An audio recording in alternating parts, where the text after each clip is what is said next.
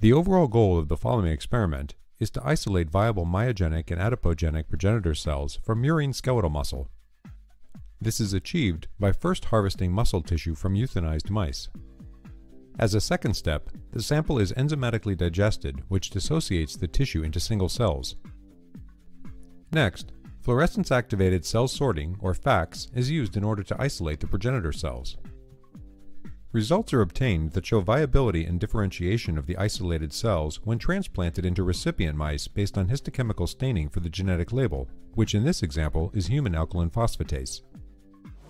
The main advantage of this technique over pre-existing techniques like pre-plating is that the cells can be isolated directly from the animal at different time points, for example after inducing tissue damage, which means there is no selection on the cell population, and the cell population can be analyzed at the molecular level to look at the different stages that the cells cross during the process of in vivo regeneration. So this technique can help answer critical questions in the tissue regeneration field, and in particular, what role each cell type plays during in vivo regeneration and how do these cell types interact with each other to rebuild a healthy tissue.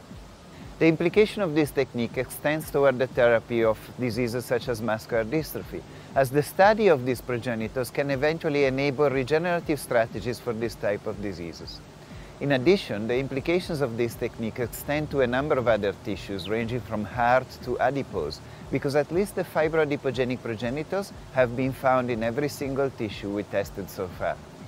Generally, newcomers to this technique will struggle because harsh dissociation techniques will reduce cell viability and will create too much debris, which will then interfere with a clean separation.